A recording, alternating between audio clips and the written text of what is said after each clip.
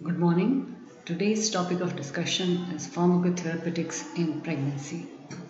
That is the effect of drugs in pregnancy. And we will be dealing with two sets of drugs, that is oxytocics and antihypertensives. So at the end of today's class, you should be able to describe the mechanism of action, indications, contraindications, the therapeutic uses and side effects of oxytocics and antihypertensives. So what is pharmacotherapeutics? This is a branch of pharmacology which is defined as study of the therapeutic uses and effects of drugs. So today's drugs are oxytocics and antihypertensives. Let us start with oxytocics.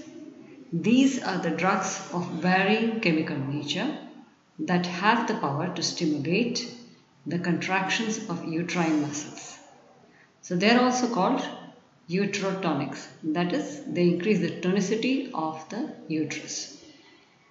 So the introduction of oxytocic drugs for the treatment of postpartum hemorrhage has been regarded as one of the enduring achievements of modern science. So because of that, so many maternal mortalities have been prevented. So it's used for prevention as well as the treatment of postpartum hemorrhage. So the various drugs include oxytocin, ergot derivatives, prostaglandins like PGE1, PGE2, PGF2 alpha, and then there are certain miscellaneous drugs which also have got a uterotonic effects, the quinine, emetine, alcohol and ethylglycerine. So they have got limited action and they are not being used for this purpose. So oxytocin is one of the important drugs in this category. It is synthesized in the supraoptic and paraventricular nuclei of the hypothalamus, and the secretion occurs by sensory stimulation from the cervix, vagina and from suckling at the breast. That is where the oxytocin receptors are in plenty. So oxytocin has a half-life of 3 to 4 minutes and duration of action of approximately 20 minutes. The mode of action is by receptor and voltage mediated calcium channels, and amniotic and prostaglandin residual production also occurs.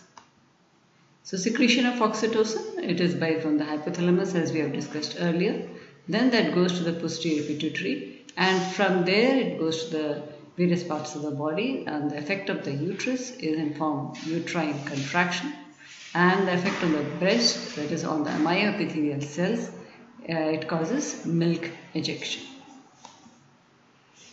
So on uterus, oxytocin acts through some G protein coupled receptors and the calcium second messenger system to contract uterine muscle, which is a smooth muscle. Oxytocin also stimulates the release of prostaglandins and leukotrienes that in turn also augment uterine contraction. If used in small doses, it increases both the frequency and the force of uterine contractions. At higher doses though, it produces sustained contraction.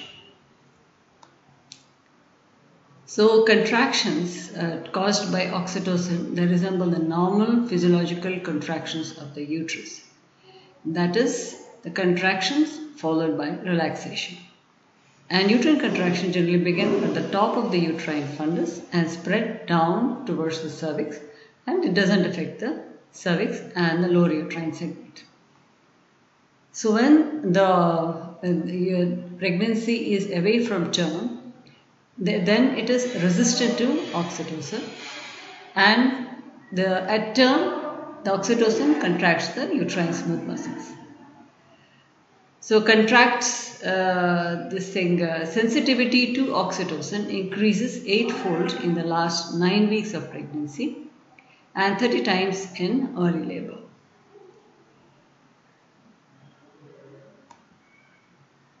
So mechanism of action, the interaction of endogenous or administered oxytocin with myometrial cell membrane receptor promotes the influx of the calcium ions from extracellular fluid and from sarcoplasmic reticulum into the cell, this increase in cytoplasmic calcium stimulates uterine contraction. So in this figure, this is the relaxed muscle where there is intracellular calcium is low, and when the intracellular calcium is released into the cell, then the smooth muscle contraction occurs. Here also the same thing has been shown in actin and myosin components of the smooth muscles. So what are the effects on the breast and the kidneys? On the breast, oxytocin also causes contraction of myoepithelial cells surrounding the mammary alveoli, which leads to milk ejection. And oxytocin is also used in cases of breast engorgement due to the same action. On kidneys, at high concentration, oxytocin has weak antidiuretic and pressor activity due to activation of vasopressin receptors. So what is the absorption, metabolism and excretion of oxytocin? Oxytocin is not effective orally, and when administered intravenously and as a nasal spray, it can also be administered by intramuscular route. Oxytocin is not bound to plasma proteins. It is catabolized by liver and kidneys. Half-life is from 3 to 5 minutes. Duration of action, like we have discussed earlier, is 20 minutes, and it is supposed to be stored at 2 to 8 degrees centigrade in the refrigerator, otherwise its potency goes away, and not to be stored in the freezer of the refrigerator.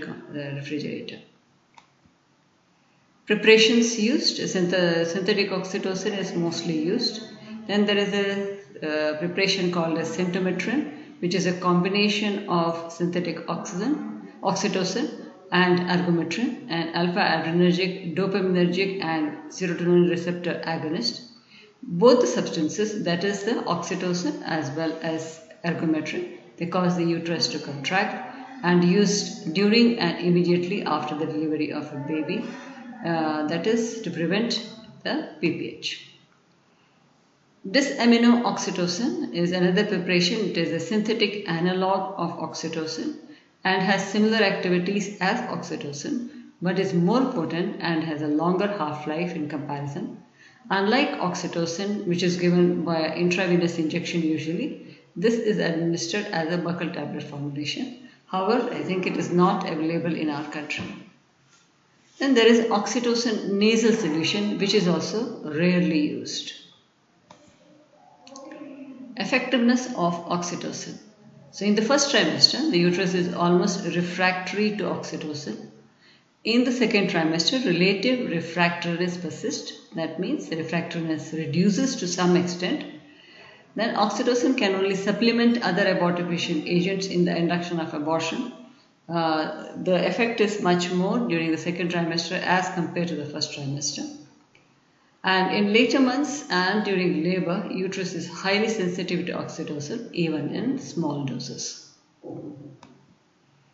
The indications of use of oxytocin, it can be therapeutic and to some extent diagnostic. In therapeutic in pregnancy, in early pregnancy, it can be used to accelerate abortion, to stop bleeding following evacuation of the uterus, either spontaneous or induced. And it is used as an adjunct of abortion along with other abortifacient agents. The therapeutic late effects of the pregnancy will come to in the next slide. So during labor, it causes induction. It can be used as induction of labor or augmentation of labor. Augmentation of labor, like in cases of uterine inertia. And induction, there are several indications of induction of labor which we had discussed in an earlier class, and so many obstetric indications as well as the medical indications are there for which this can be used as one of the drugs. Then it can be used in the active management of the third stage of labor and following expulsion of the placenta. In puerperium, it is used to minimize the blood loss and to control the postpartum hemorrhage, mainly the atonic postpartum hemorrhage, and it can be used also in impaired milk ejection Usually it is given as a nasal spray, 1 puff in each nostril, 2 to 3 minutes after before nursing. And in cases of breast engorgement, 5 units of oxytocin can be given intramuscularly, and half an hour after administration of oxytocin, mother is told to express the breast. Then the milk usually comes out, and that is how the breast engorgement reduces. The diagnostic indication of oxytocin is in form of contraction stress test. This test is based on the determination of respiratory function of the feto-placental unit during induced contraction. The details of which we will be coming to later. So what are the adverse effects of oxytocin? It can be maternal adverse effect as well as the fetal adverse effects. It may cause uterine hyperstimulation, especially if it is in higher doses or it has been continued for quite a long time. Rarely, uterine rupture can result. Usually, it is seen mainly in the scarred uterus. Then, water intoxication is one of the side effects of oxytocin. So, whenever the oxytocin is infused at doses of 20 millunits per minute or more, renal free clearance decreases markedly. So if aqueous fluids are infused in appreciable amounts along with oxytocin, water intoxication can lead to convulsions, coma and even death. Though this is rare, but it can happen if it has been used for a prolonged period and it is a diluted solution which has been used. Oxytocin can also cause hypotension, especially if it is used as a bolus dose. And antidiuresis is one of the side effects of oxytocin. Fetal adverse effects include fetal distress, fetal hypoxia, neonatal jaundice, and ultimately it can also lead to fetal death. So methods of administration of oxytocin, though we have discussed earlier, we would like to repeat again. One is a controlled intravenous administration. It should be ideally administered by infusion pump, and fluid load should be minimal. Otherwise, as we have discussed in the last slide, it can cause water intoxication, and preferably should be started at a lower dose rate and increase gradually. That's why it is a controlled intravenous administration. Another route which can be used is intramuscular route, though not routinely used, and another route is through nasal puffs. So in most instances, pre-induction cervical ripening and labor induction are simply a continuum. So when we were dealing with induction of labor, we discussed about the Bishop's score. So the first step in that one is the ripening of the cervix. That is, the cervix from the lower Bishop's score has to become a higher Bishop's score so that the labor can be induced.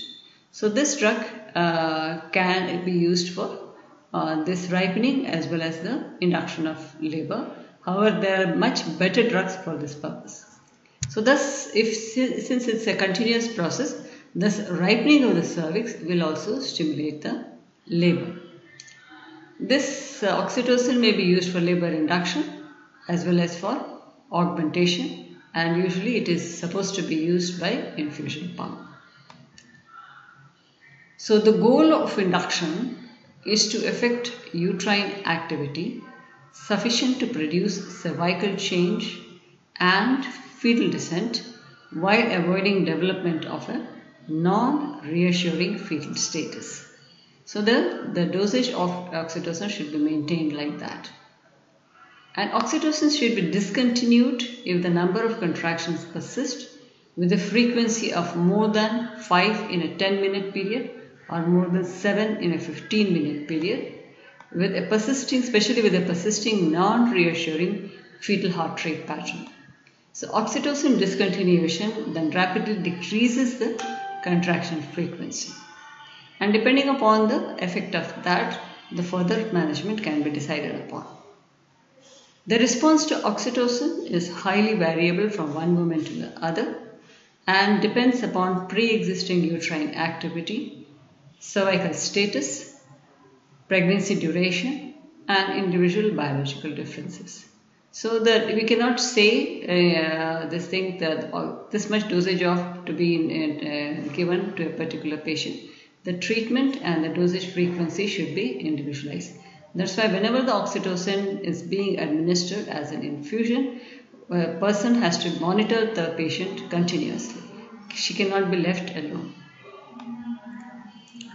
So usually a 1 milliliter ampule contains 5 units, and which is usually diluted in a 500 milliliter of a crystalloid solution, that is ringer lactate or non-saline, and administered by infusion pump. So this mixture, that is if you dilute 5 units in a 500 milliliter solution, makes an oxytocin concentration of 10 milliunits per ml. So oxytocin is generally very successful when used to stimulate the labor, and so to avoid bolus administration, the infusion should be inserted into the main IV line close to the venipuncture site. So principles of induction of labor: it should be started with a low dose and escalated at an interval of 20 to 40 minutes, usually an average it is 30 minutes. When there is no response, that is, you escalate at every 30-minute interval if there is no response. And when the optimal response is reached, that is 3 contractions in 10 minutes, sustaining for about 45 seconds. So at that particular concentration, it has to be continued at the same drip rate. So to maintain the normal pattern of the uterine activity. So the objective of oxytocin administration is to initiate effective uterine contractions, and also once that peak is reached, to maintain the normal pattern of uterine activity, and the oxytocin infusion is supposed to continue after delivery for about 30 to 60 minutes. So the various regimens are there how to give oxytocin infusion. So not at every place an infusion pump will be available. We can use another method, that is by the drops per minute. So normally 1 milliliter contains 15 to 20 drops depending upon the size of the drops, but an average taken is 16 over here. And then there is various low dose regimen and the high dose regimen can be used. In like we had discussed, 5 units in 500 ml. So that makes 10 units per ml. That means 16 drops is equal to 10 units, and we usually start with 8 drops per minute, so that becomes 5 milliunits per minute. So here if we are reducing it to 2 units, then it becomes like 4 units, 4 milliunits in 1 ml, and so that is 2 milliunits in 8 drops. So once it is started in the low dose regimen, it is started as 2 milliunits per minute and increased at a rate of 2 milliunits every 30 minutes. So if there is no response at half an hour, to increase it to 16 drops per minute, that becomes 4 units. Increase after the half an hour increase by much more, then it becomes 8 units. So in the high dose regimen, we start with 5 units and 500 ml.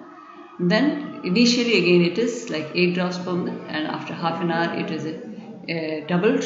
Then it becomes 16 drops or 10 units per minute.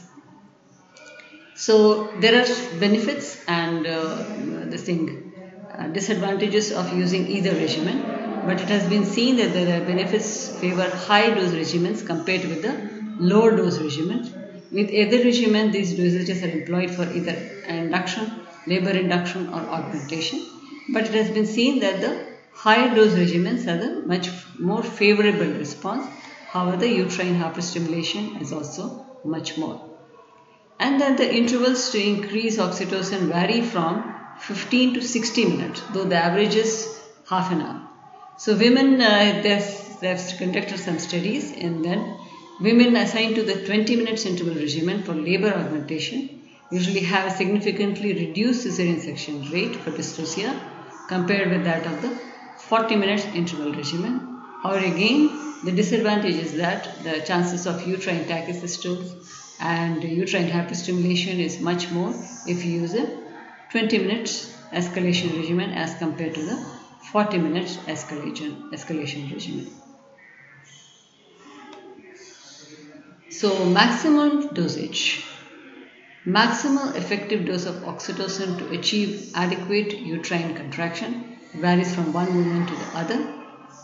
If the contractions are not adequate and if the fetal status is reassuring and labor is arrested, an oxytocin infusion dose greater than 48 milliunits also has no apparent risks. However, it has been seen that the likelihood of progression to vaginal delivery decreases at and beyond an oxytocin dosage of 36 milliunits per minute, but still it has at a dosage of 72 milliunits per minute, which is a very high dose, half of the nulliparous, that is primigravidas, deliver vaginally. So one has to weigh pros and cons and then decide whether to continue oxytocin augmentation or not. So in majority of cases, a dose of less than 16 milliunits per minute, that is 2 units in 500 milliliter of crystalloid solution with the drop rate of 60 per minute is enough to achieve the objective. However, the conditions where the fluid overload is to be avoided, infusion with high concentration and reduced drop is preferred. Otherwise, like we discussed earlier, watery intoxication can be there. So for augmentation, usually it is used in cases of uterine inertia and sometimes active management of labor. In that one, the procedure usually consists of the low rupture of membranes followed by oxytocin infusion if the liquor is clear. And however, before this, feto-pelvic disproportion or cephalico-pelvic disproportion must be ruled out. So when we were discussing the indication, there was a diagnostic indication of the contraction stress test, also called as oxytocin challenge test, though it is not being used nowadays. The candidates suitable for this test include intrauterine growth restriction, post-maturity, hypertensive disorders of pregnancy, and diabetes. Contraindications include compromised fetus, previous history of caesarean section or myomectomy, complications likely to produce preterm labor, and antepartum hemorrhage. So interpretation of contraction stress test is the positive interpretation means persistent late deceleration of fetal heart rate following 50% or more uterine contraction. So positive contraction stress test is associated with increased incidence of intrauterine death, fetal distress and low Apgar scores. But there is a 50% chance of false positive result, and as such positive test cases are subjected to other methods of evaluation like biophysical profile and Doppler study nowadays for the well-being of the fetus. So that's why nowadays this test is usually not done. So another interpretation negative means if there is no late deceleration or significant variable deceleration. That means a negative test means that it is associated with good fetal outcome. So this test was earlier being used to determine whether the woman is fit to undergo a vaginal delivery. So another interpretation is like suspicious in that is inconsistent but definite decelerations do not persist with more uterine contractions. Unsatisfactory, poor quality of recording or adequate uterine contraction is not achieved, then this becomes an unsatisfactory test. Then there can be hyperstimulation, that is either there will be hypertonus of the uterus which is associated with the tracing may not be proper. And then there can be deceleration of fetal heart rate with uterine contraction lasting for more than 90 seconds or occurring more frequently than every 20 minutes. This is for the hyperstimulation. So here we complete the description about the oxytocin, and the next episode we will be dealing with other oxytocins and antihypertensive drugs.